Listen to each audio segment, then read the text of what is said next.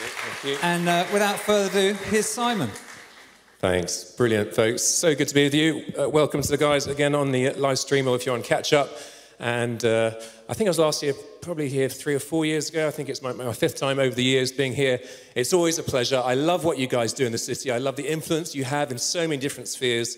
And I hope in terms of being here with you again this evening, it'll just stir up more faith, more passion, more zeal. I suppose my DNA is, if this is true, then it's worth everything. And if it's not true, we're wasting our time.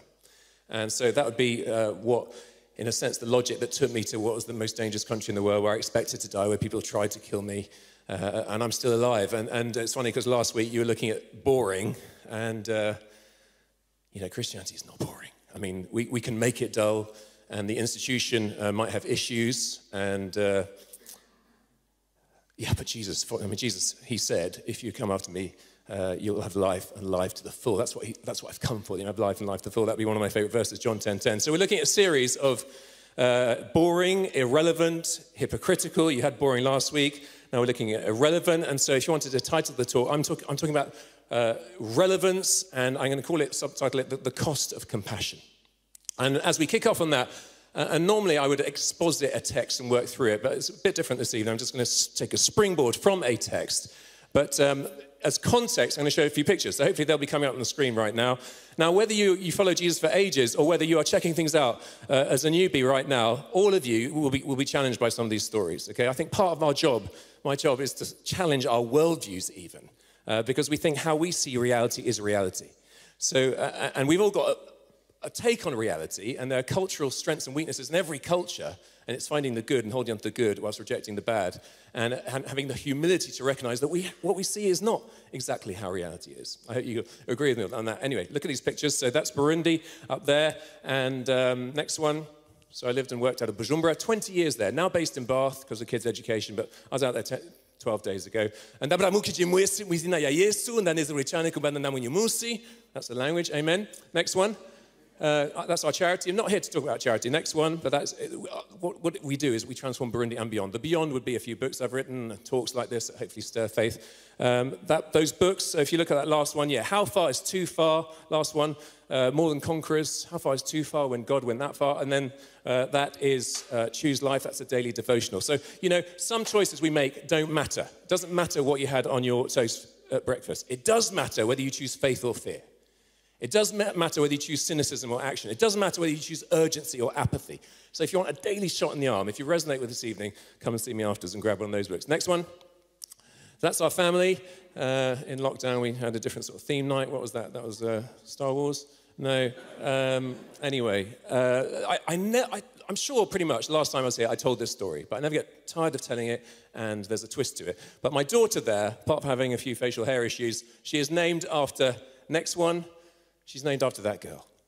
And that girl started life down the toilet. So she was given birth to and thrown away down the toilet. And the next person going to the toilet, University Hospital, sorry, do you want to go back to the last one? Yeah. So the next person going to the toilet saw this piece of flesh down there, and she reached down, she pulled her out. She was still alive. And she weighed just a couple of pounds. She was fed through a straw like a little bird. And the person that cleaned her off got poo on themselves in the process. And the next picture is her 18 years later. So you look at that. That is the same girl. And next one, she ends up being our babysitter as God wove the tapestry of our lives. And what's interesting is that my friend who adopted her gave her the most beautiful name. And when I married Lizzie, my wife, I said, if we are ever blessed with a daughter, I want to name her after that girl. So the little white one is named after a big black one there. They share the same name. The name is Grace. And I love that name because that's the gospel. If you're unfamiliar, this 30-second bit will be the most important thing. If you're checking out Jesus this evening, this is the most important bit.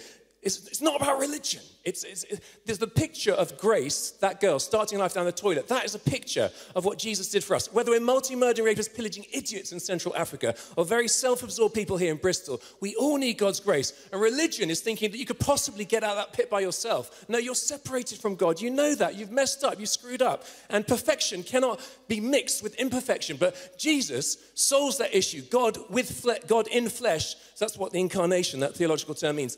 Jesus comes down and he bridges that gap and he picks us up And he cleans us off on the cross and takes all up on him so that we can be clean and pure and beautiful. And he can look at you this evening and say, "Mwah, I love you. That's my girl. That's my boy. That's grace. That is amazing grace."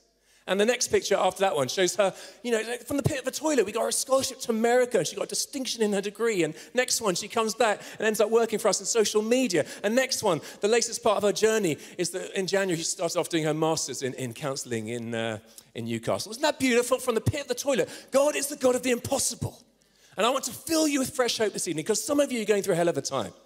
And you're despairing, or you're just not very hopeful. You've had some sucker punches. There is always hope. I'm not going to give you a soft sell, but there is always hope. Next one. So we're the hungriest country in the world. We're the poorest country in the world, according to the World Bank.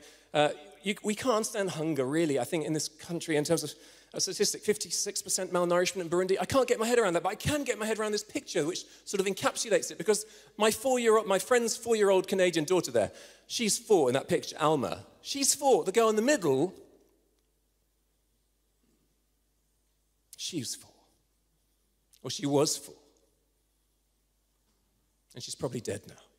Or if she's not dead, then she's got stunted brain development. And how does that make you feel? That makes me angry, and that makes me weep. I think both of those emotions are God's heartbeat. And that's just wrong. That's wrong. And part of this evening's challenge to all of us is to pick a fight. There are lots of fights worth picking. And for me, my call has been to Burundi. No one else's call probably is here. Paul's been very engaged in Burundi. But, the agenda is not to get on a new recruiting drive to Burundi. It's to seek God's face, because he has got something that he wants all of us to be involved in. And you are made uniquely different. And he wants to lay hold of you and use you for his purposes from this evening, if you haven't yet surrendered to him. Next one. So, we've done this for years and sent out evangelists into the bush to cast out demons and heal the sick and get beaten up and get put in prison. And we've done it 16 years. Do the maths on this. An average of 700 people for 2 weeks in August. So it's coming up again. 14 days times 700 people times 16 years times 8 hours a day. That's a lot of serious intentional outreach. They've seen every sort of Acts of the Apostle type miracle, a modern day version. And we reckon we've seen 170,000 people come to Jesus in that time. Mind-blowing. Next one. Just one of those stories would be a witch doctor there. Our guy showed up in the village and he started doing his juju stuff. And one of them said, "Wizinaya Yesu," and he was slain by the power of God came on him. He was flattened. He came to a few minutes later, said, "Could you come back in 2 days?" 2 days later, he'd assembled the whole village. And the preaching of the gospel and him burning his chants publicly as the senior spiritual authority, submitting to the highest power. 50 people in that village gave their lives to Christ. Love it. That's our Jesus. Next one. This is Louis, cheesy grin on his face. I cycled past his village just 12 days ago. And Louis, 2 years ago, was blind. He was a loser because he was a widower. His kids had sort of abandoned him. He was in the gutter begging. Just a total despairing loser. And in desperation, he came on one of our outreaches and he was prayed for, and he was healed. Now, the thing is, you can't deny a story, can you? You can come out and meet the whole community that knew Louis the loser. And what's beautiful is that he's now been completely healed. And of course, his kids have come to faith seeing that miracle. Last Christmas, for one, we gave him some pigs to start up a little business. He's now found some wrinkly old babe to get married to. He is a happy chappy. The gospel changes everything. Next one, Francine. This is, again, it's just the modern day Acts of the Apostles. So Francine, she was like the lady in the Bible that was bleeding, from whatever, and desperate to be healed. And in desperation, she got through the crowd, touched Jesus, and she was healed. Well, it's a modern day version. Francine, her husband had left her because she was bleeding. He couldn't have sex with her. And so she came to one of our meetings. She was prayed for. She was healed. And she rushed home. She sought out her husband saying, "You're coming back to me, baby." And they are back together. And he's come to faith. Again, the gospel changes everything. Next one. Maybe last chunky story. This is Innocent. He's one of our key young leaders out there. So what we do out there, we just identify, empower, and equip the best local leaders of passion, integrity, gifting, and vision for the transformation of the nation, bottom up and top down. Innocent. Loads of his stories. But let me tell one of his stories. And, we've got a photo like that because he's the skinniest rake that I know who's actually healthy. It's because he fasts so much and he prays so much and he's got a ministry of healing. And so there were these two mute ladies who came, couldn't speak. But they were like, "Could you pray for us?" And so he took them around the corner. He just finished a church service. So he left the church, went around the corner. There's a room there. He took these ladies into the room that everyone in the community knew couldn't speak. And he said, Lord, I am so desperate for these girls, these ladies to be released from this bondage. I'm willing to stay in this room for 3 days praying. And so that was his determination. He started praying. After 10 minutes, they started speaking, they started weeping. And he took the girls around the corner. It just happened that the church choir were practicing. And so he interrupted the church choir. He said, hey, guys, I've got you 2 new singers. And they were like, that is a sick joke. And then so he said to the girls, you got anything to say? La! And the guys fell to their knees, and people were weeping, seeing the power of God. You know, I hope that just challenges our worldview and our sort of belief or unbelief, in a sense, because there's loads of those stories that I've got and I haven't got time for, and that's not the agenda tonight, but it is good to stir faith, isn't it? Next one, last couple. So yeah, if you want to follow us, that's there, but go on again. And I just think we need good news. So that's a podcast which I'd love you to get hold of. Listen, wherever I go, I say to people, we're not after your money, we're not on a recruiting drive, but I would love you to pray. I'm still alive because people pray. So this is going to wend its way around now. Ollie, do you want to give those? This is Ollie, who used to live with us, who's a lovely fellow. A lot of you know Ollie Porter. It's great for him to, it's great for him to live with us. Smelly feet, but apart from that, all good. And listen, so if you want to stick your emails down there, do pass it on. If you get too many emails, don't. But you will get these stories on a regular basis, and they stir faith. So pass it on if you don't want to. If you do, great. Okay, so I hope that I've already linked in with last week's talk. Is it boring? It's not boring. If you're all in different cultures, different contexts. So 25 years ago, I'm 49, 25 years ago, I said, God, I'll do anything, I'll go anywhere. I was in a good job. I was like most of us here, I think. Most of us would recognize that we're quite privileged. And that's all relative anyway. But I knew I'd gone to the top school, I'd gone to the top university, and I was on that conveyor belt to success and wealth. But I prayed this prayer. And you guys, I want you to pray this prayer no matter what life stage we're at. Right now. God, I'll do anything, I'll go anywhere. And this guy tracked me down in the city in London. I'd never met this bloke before. And he starts saying, I believe God sent me to you. And he wants you to Burundi and be involved in youth and mission, evangelism. My heart's thumping in my chest saying, God, is this you? So I said to him, thanks, weirdo. I'll think about it. I'll pray about it. I'll be spiritual about it. I went back to my job. I'm in front of the computer. Said, God, right now in front of the computer, if that wasn't some nut job, if that was you, give me a radical sign right now in front of the computer. It'll mean leaving family, friends, security, career, everything, going to a place where I might get killed. And people did try to kill me. It's not boring following Jesus. So give me a radical sign right now. And the phone rang, picked it up, and the voice on the other end, out the blue, said, do you know anyone who wants to work in Burundi? What do you do with that? In response to that prayer, I've seen hundreds of thousands of lives impacted. That's an incredible thing to say. And it's not to big myself up, because I know the fickleness of my own heart, but God is amazing. And it's not boring, and it's not irrelevant. So let's look at relevance right now. What's it look like to be a relevant body? And I love it again at Woody's that you're called on by the city to solve issues, to engage. You're a respected voice, but there's loads of passengers here. There's plenty of you that are freeloaders, that are not engaged, that are not bringing your gifts to the table to be used. And I want to be part of seeing you drawn in by feeling the calling of the Spirit to say, look, come on. We want to maximize our lives. We don't want to waste time. That's one of the gifts Bruni gave me. I thought I'd die. And if you think you're going to die next week, you're not going to waste today. And you're going to get excited about what matters and what lasts. So anyway, Matthew 9, verses 35 to 38. Jesus went through all the towns and villages, teaching in their synagogues, preaching the good news of the kingdom, and healing every disease and sickness. And when he saw the crowds, he had compassion on them. Why? Because they were harassed and helpless, like sheep without a shepherd. And then he said to his disciples, the harvest is plentiful, but the workers are few. Ask the Lord of the harvest, therefore, to send out workers into his harvest field. So we've had the introduction, set the scene. Now let's look. And I want to talk about, being a relevant body, relevant, whatever sphere of influence you have, a relevant witness, and it's going to involve the cost of compassion. So let me start with a story, and this is a true story. You might want to just shut your eyes to engage with it at the deepest level. Don't be distracted, but this is how it goes, and it's a horrible story, and it's a true story. So Eleanor was 28 when the factory where she worked closed down. Unemployed and desperate for money, she answered an advertisement in a local newspaper for au pair work in Bristol. She met with her recruiter, who helped her fill in some forms and told her that a visa would be arranged for her. She was also asked to pay a €700 deposit up front before travelling, which she did with support of her family. Eleanor, who believed she was travelling legally, handed her passport over to her Moldova trafficker at the start of the journey, and together they travelled overland by car, coach and plane to the UK via Prague, Spain, Germany, France and Dublin. And she realised that she was travelling illegally when the traffickers gave her an Italian passport to use between France and Spain. When she arrived in Bristol, she was told that she owed her traffickers £20,000 in travel costs and that she would have to work as a prostitute to pay them back. She was taken to a brothel where she spent 4 months working 7 days a week, having sex with up to 20 men a day in 3 different flats. She was allowed £15 a day for food, cigarettes and condoms, so she had to choose between her health and her sanity.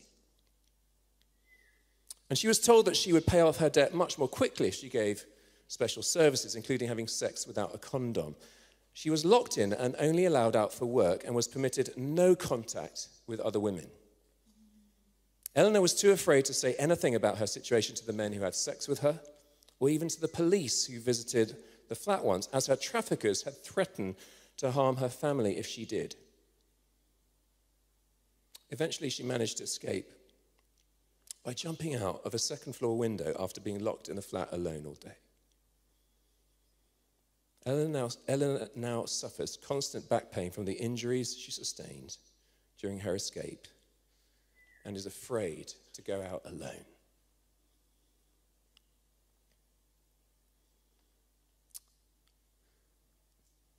Now, did you cry or did any tears come to your eyes as you listened to that story? You know, I wept when I first read that story. I've got a wife, I've got a daughter, I've got a mother, I've got 3 sisters. I've got friends. By God's grace, it's not you, precious ladies, here this evening. And I hope, the danger is that we've heard too many of these stories and we've hardened our hearts, maybe to protect our hearts. But I hope you were moved. I hope so. Maybe you wanted to cry, maybe you couldn't cry. I think for us blokes particularly, maybe crying's a bit harder. I've wept loads of tears in Burundi. It's a key survival mechanism. In fact, in Burundi, there's even a proverb for us men. It says, "Amasozi yumurundi achatemba munda." A Burundian man's tears fall in his stomach. He's not allowed to cry, which makes us even more screwed up. So the first thing I want to say in terms of being relevant and the cost of compassion is that it involves tears. When Jesus saw the crowds, he had compassion on them. We need to be a people of compassion. You, please, engage your heart. Soften it. Guard it on some levels, but be open to feeling the pain of the world. There's so much pain, and sometimes it's overwhelming, but God wants to use you. And so it's the cost of compassion. Now, what is compassion? The dictionary defines compassion as a deep awareness of the suffering of another coupled with the wish to relieve it. The word compassion comes from the Latin compati, which means to suffer with. And so I come from a place of many tears. My old best buddy, Freddie, he wrote to me a while back when I left Burundi. He said, "Simon, please don't stop shedding tears for us Burundians, because we've got no tears left to cry for ourselves." And and I've had the choice, and you've got the choice, before God, either of hardening our hearts and settling for cynicism and giving up hope of making a difference, or, according to our definition, of embracing a deep awareness of the suffering of others coupled with a wish to relieve it, to suffer with. In Bible speak, we're invited to share in the fellowship of his sufferings, which is Philippians 3:11, or Romans 8. We co-heirs with Christ, which sounds great, if indeed we share in his sufferings in order that we may also share in his glory. So it makes me weep to think of so many thousands of women who've been mutilated sexually. I don't go into the details. across the lake from me in Congo as a tool of war to discourage the men. It makes me weep to think of precious little boy I held in my arms. He was 8 years old, but he was the size of a 3-year-old, because when he was 3, he saw his mummy and daddy hacked to death, and he was forced to eat parts of his dad's body, and that trauma stopped him from growing. I mean, the good part of that story is that age 8, he heard Jesus say, you must forgive those. Well, if you want to be forgiven, you must forgive. And so he'd stopped growing when he was 3. He was 8 years old. He's still piddly. And so in response to Jesus saying, you must forgive, he forgave those sickos, and literally, when he forgave, he started growing again. That's mind-blowing, isn't it? There's so much brokenness that makes me weep. And I suppose the invitation is a costly invitation to this evening. It's not a recruitment drive for Burundi. It's because you've got thousands of Eleanors in Bristol right now, probably even on your street. So it's just engaging with where he's put you. Lord, I'll do anything, I'll go anywhere. And you are where you are right now, hopefully for a reason. And in John 11:35, we read of Jesus' reaction when one of his best mates died. As you know, it's the shortest verse in the Bible. Jesus wept. So maybe we need to pray, Lord, forgive me for looking at the world with dry eyes.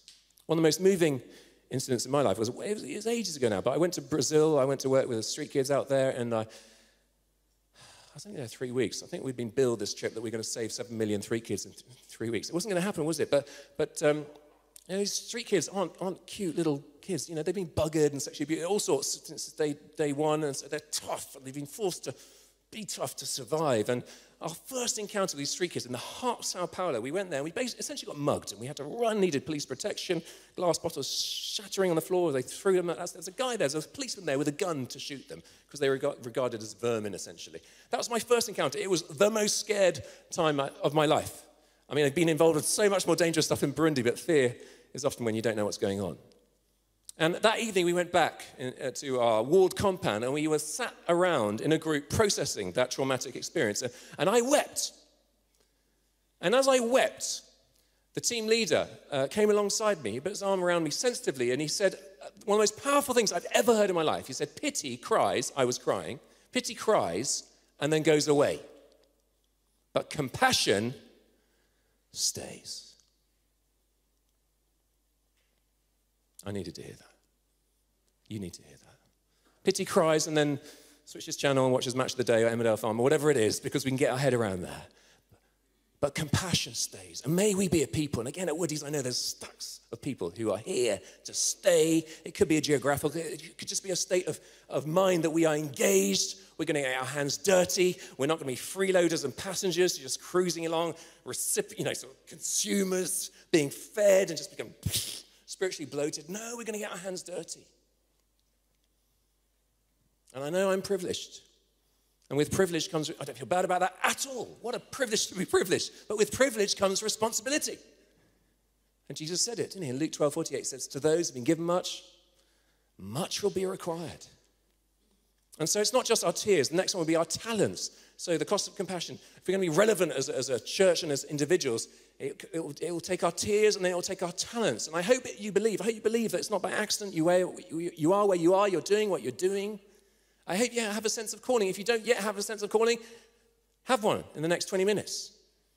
And we all have different talents. We all work in different spheres. We can all make a difference. In 1787, William Wilberforce, he told the House of Commons, I quote, so enormous, so dreadful, so irremediable is the slave trade's wickedness that my own mind is completely made up for abolition. Let the consequences be what they may, I, from this time, determined I will never rest until I have effected its abolition. Now, historian G.M. Trevelyan said that he described that as one of the turning points in the history of the world. You see, the legal abolition of slavery was achieved in the face of immense odds. And you look at Wilberforce, by all accounts, he was an ugly mug. He had a weak constitution. He was of the despised evangelicals or enthusiasts, a real minority. The practice of slavery was almost universally accepted and integral to our economy, to be Great Britain. And for opposition, he was against huge sort of vested mercantile and colonial interests. And the national heroes like Admiral Lord Nelson and most of the royal family. The guy was vilified, he was slandered, he was physically assaulted, but he persevered for 50 odd years before he accomplished his goal. Now listen, the point I want to make is that Wilberforce nearly missed his calling. Because when he had an experience of Jesus and grace, age 25, he thought, all right, if I'm really serious about my faith, I need to join the church. Because spiritual matters are more important than secular ones. That is a false dichotomy. Let's completely get rid of that from the get-go right now. Thankfully, John Newton, who had been a slave trader himself, who wrote Amazing Grace, how sweet the sound that saved a wretch like me. Wilberforce sought out John Newton's counsel, and brilliantly, Newton said this to him, no, don't join the church. He said, it is hoped and believed that the Lord has raised you up for the good of the nation, fighting for the abolition of slavery. It's almost echoes of Queen Esther, isn't it? Mordecai. For who knows but that you have come to royal position for such a time as this. And after much prayer and thought, Wilberforce agreed that his calling was to champion the liberty of the oppressed as a parliamentarian. And he wrote in his journal in 1788, my walk is a public one, my business is in the world, and I must mix in the assemblies of men or quit the post which Providence seems to have assigned me. Os Guinness said that calling is the truth, that God calls us to himself so decisively that everything we are, everything we do, everything we have is invested with a special devotion and dynamism lived out as a response to his summons and service. That's not boring. That is very relevant. So could it be you this evening sense a real validation to pursue your dreams in the political arena, or in the arts, or in media, or in education, or in the NHS, or, the list goes on. Everything is pretty much open for the call of God. Think about your life more in the sense of vocation than career. And so a relevant church filled with people engaged in culture and society, seeking to have a lasting impact in Bristol, involves bringing him your talents. So we've had tears, talents, time. Next one, time. Actually, Wilberforce obviously demonstrated all those, didn't he? Certainly took him a lot of time. Decades of dogged perseverance and determination. And he held a minority opinion and perspective when he started. But listen. Majorities don't normally change things. Creative minorities do, and the majority just ends up going along. So as anthropologist Margaret Mead said, never doubt that a small group of thoughtful, committed citizens can change the world. Indeed, it is the only thing that ever has. In the Second World War, the confessing church in Germany, most guys just want to save their skin. They just went along with Nazi agenda. They endorsed it. They disowned the authentic Christ. And Martin Niemöller, he actually went to prison for it, spent 7 years in a concentration camp. He was the leader of the German confessing church. He wrote this: first they came for the communists. And I didn't speak out for the communists because I wasn't a communist. Then they came for the socialists, and I didn't speak out for the socialists because I wasn't a socialist. And then they came for the labor leaders, and I didn't speak out for the labor leaders because I wasn't a labor leader. And then they came for the Jews, and I didn't speak up for the Jews because I wasn't a Jew. And then they came for me. And there was no one left to speak out for me. That famous Edmund Burke quote, all that it takes for evil to prosper is for good people to do nothing.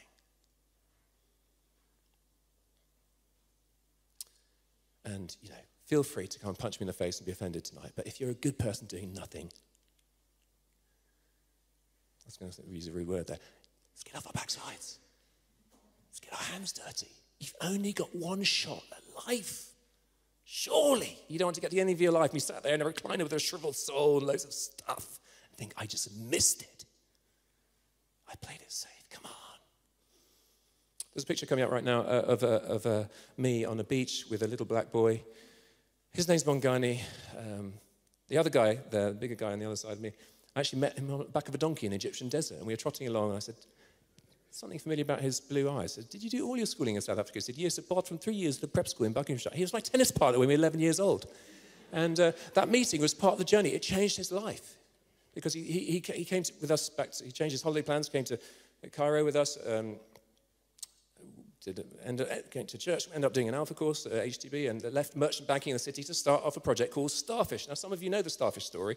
There's been a storm, and loads of starfish have been washed up on the shore, and the starfish out of water is going to die. So you've got this little boy in his youthful zeal, and he's wandering along, and one at a time, he's wanging back in these starfish, but there's shed loads, hundreds, maybe thousands of them, and so he's not making much of a dent, if you like. And at one stage, this older guy comes up to him and says, hey, little boy, stop. Listen, look, there are so many. Give up. You're wasting your time. What difference can you make?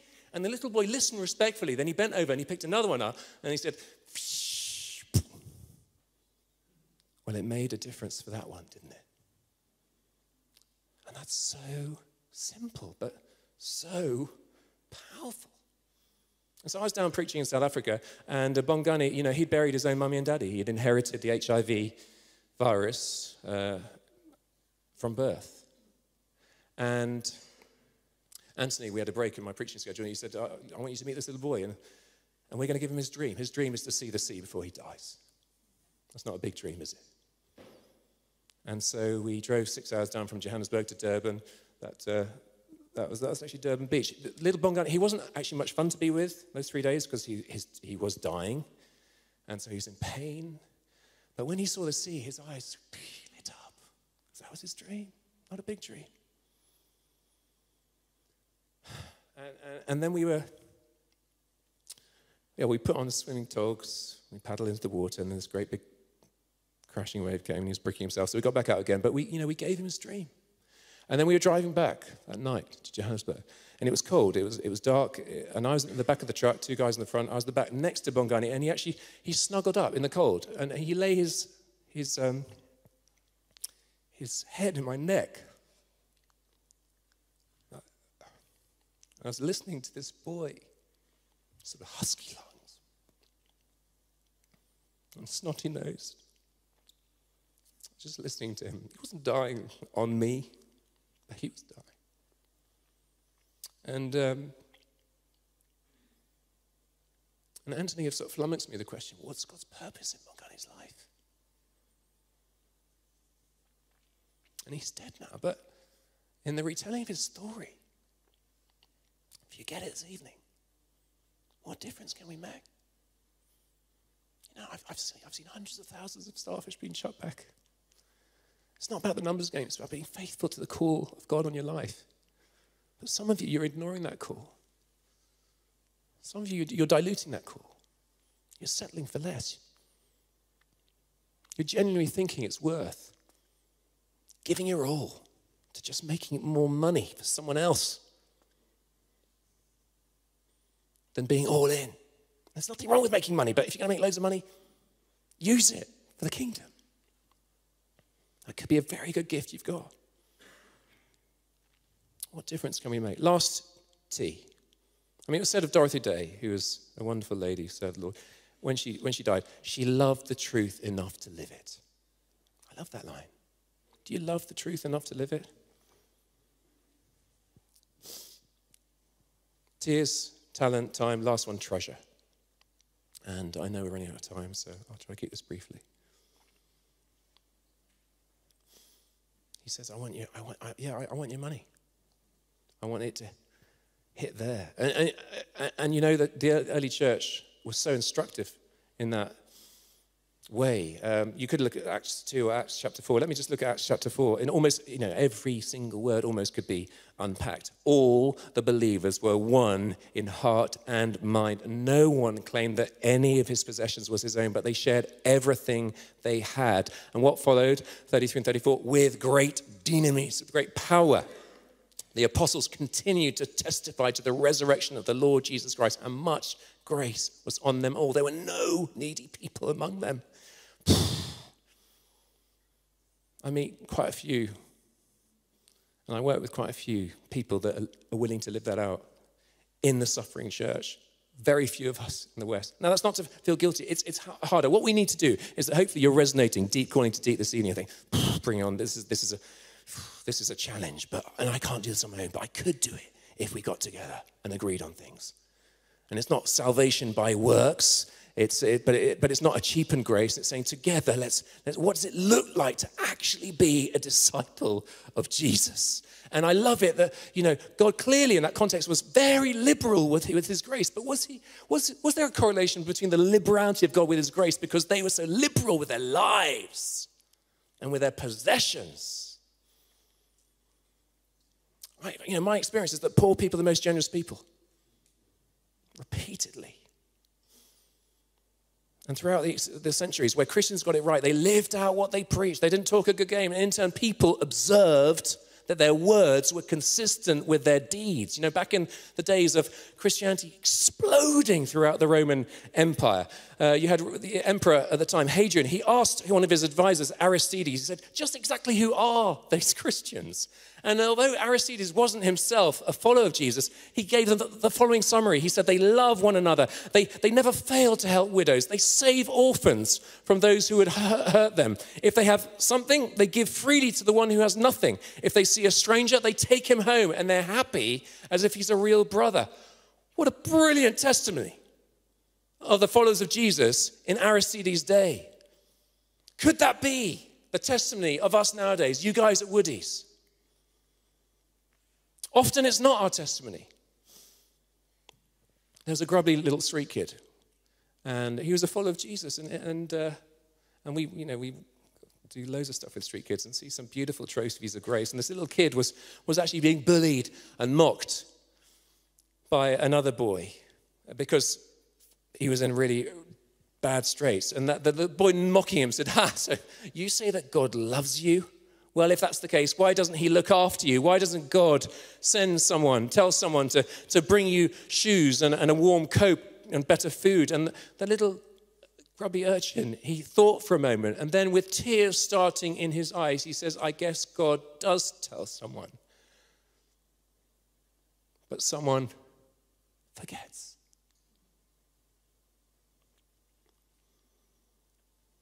Well, I am not going to forget. Please, likewise.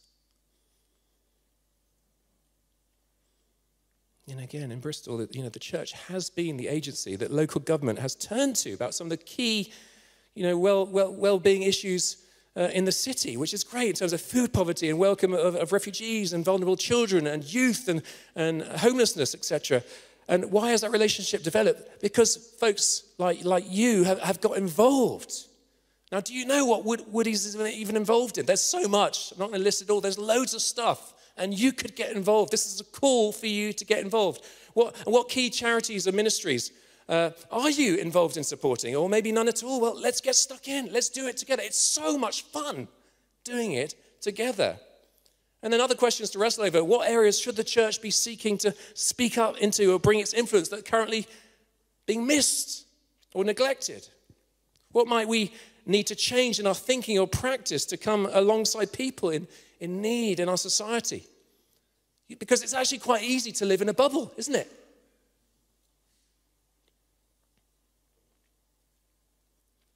Let me come into land. It was in an African village. There was a fire, and screams of the family caught inside, being burnt. And they all got burnt alive, apart from, at the last minute, someone reached in one of the windows and plucked out the baby boy. And the next day, amidst the smouldering embers of that house, the village gathered around to discuss what to do with that baby boy. There's actually quite a heated argument because, according to the worldview of those guys, there was obviously something very special about this baby boy, baraka to be had, blessing to be had, because the ancestral spirits had protected him. And so the chief of the village said, well, I'm the chief, so I'm going to have him. The richest man said, well, hang on, I can afford to give him the best education. Let me have him. The witch doctor said, look, he's got serious psychic power, which you could allow me to nurture. the neighbor said, well, hang on, his father had an unpaid debt to me, and I'll take the baby boy in lieu of that payment. And then a sort of random, insignificant, nobody, anybody person just stood forward, but quite authoritatively said, no, the boy is mine. And everyone looked at him, incredulous, who are you? And he didn't have to say much. He just opened his hands. And his hands were blistered and burnt and charred. And he said, the boy is mine because I saved him. And Jesus this evening says, you are mine. I claim you because I saved you. His hands aren't blistered, burnt, charred. What are they? Pierced.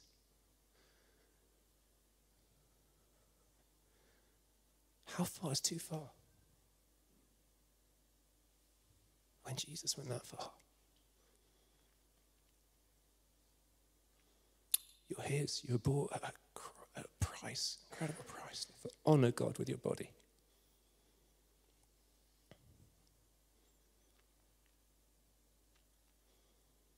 So how does that relate to our cynical world? You know, cynicism comes out of despair, but the antidote to cynicism is not optimism, but action. And action is finally born out of hope, and the hope we have is in Jesus Christ, whose scarred hands reach out to embrace us, to comfort us, to heal us, to then draw us along with him, beckoning us, or even pushing us out into the world, to be relevant, to embrace the cost of compassion. And I hope as I'm sharing with you, you're resonating. Some of you are like, well, that's pretty costly, that's pretty radical, and it is costly and it is radical, but there's no other life that's worth living. And he wants to use you. And so it's the chance to put a marker in the ground this evening. And so in this talk, I've been teeing you up literally to embrace the cost of compassion, the cost of relevance in its active engagement. And please don't think you can't make a difference. Please don't disqualify yourself from past mistakes you've made, even recent ones. Please choose to offer up to God your tears, your talent, your time, and your treasure. And I'll do it in Bristol, now living in Bath. I'll do it in Burundi or Bath. You guys do it in Bristol. What's it going to look like for you?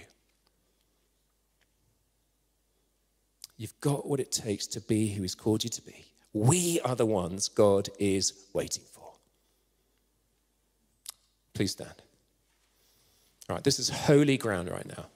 So to the worship group, do you want to come up? This is holy ground. You don't have to do this, but I like doing it as a position of surrender. I open the palms of my hands.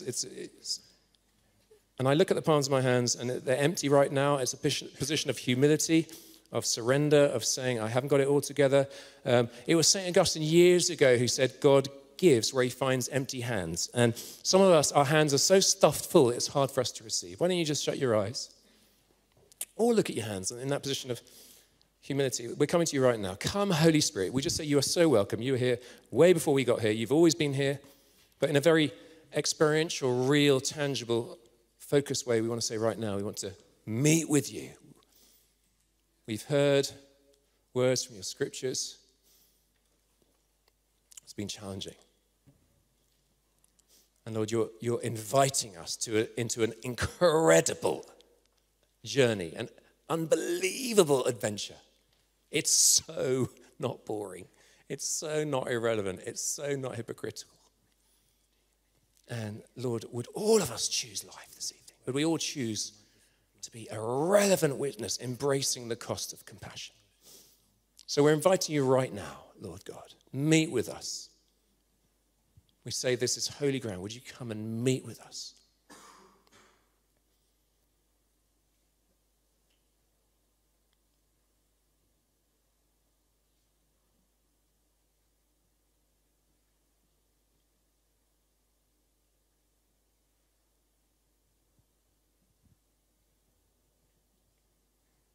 Keep pressing in. And as we have a response in sung worship, it's a chance to engage with God.